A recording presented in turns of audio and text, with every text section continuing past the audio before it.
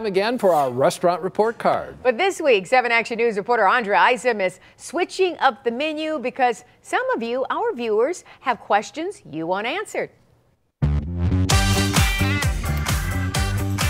It is no secret, I am a foodie. However, I've been out and about for a while now, finding out if you should chow down.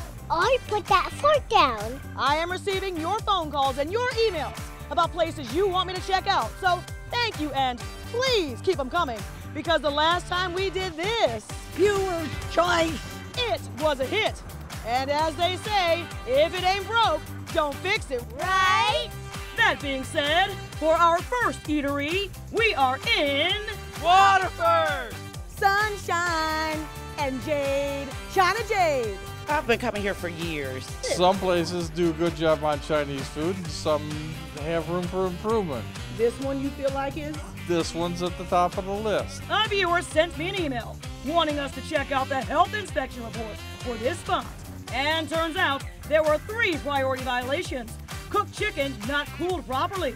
Bowl of chicken, egg rolls, and bean sprouts holding at improper temperatures. So there's no more crab stored with raw scallops? No. Got it. The cleaner and the healthier that we are, the more customers come in and, eat our food. True that.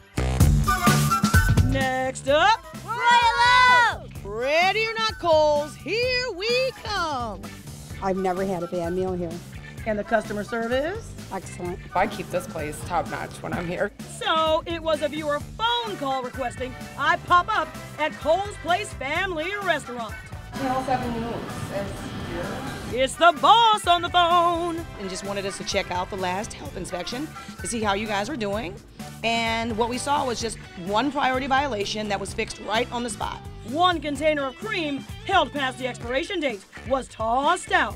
The owner here is very personable. And tells me he's so pleased he can trust his employees.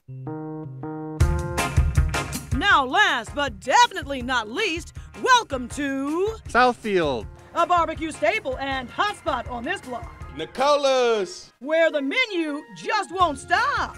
People love this place. Yes, they do. What do they love about it? Oh, they love the barbecue ribs and the roasted chicken. So it was another viewer email asking me to look into Nicola's last health inspection. And they just want to make sure you guys are on your P's and Q's. Oh yeah, you gotta care about your food. The results? 2 priority violations, chemical spray bottle on rack in the to-go area, and 2 pest control devices under the sink at a bar.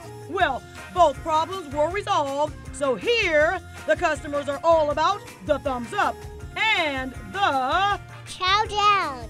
with your restaurant report card, Viewer's Choice Edition. I'm Andrea Isom, 7 Action News. I think that young lady should be part of it every week. Oh, so cute, so cute. And Mama's always cooking at Nicola's in the back. That is a family. And restaurant. they have potato wedges the size of your fist Yes. that are pretty good too. It's right down the street from us if you can't tell.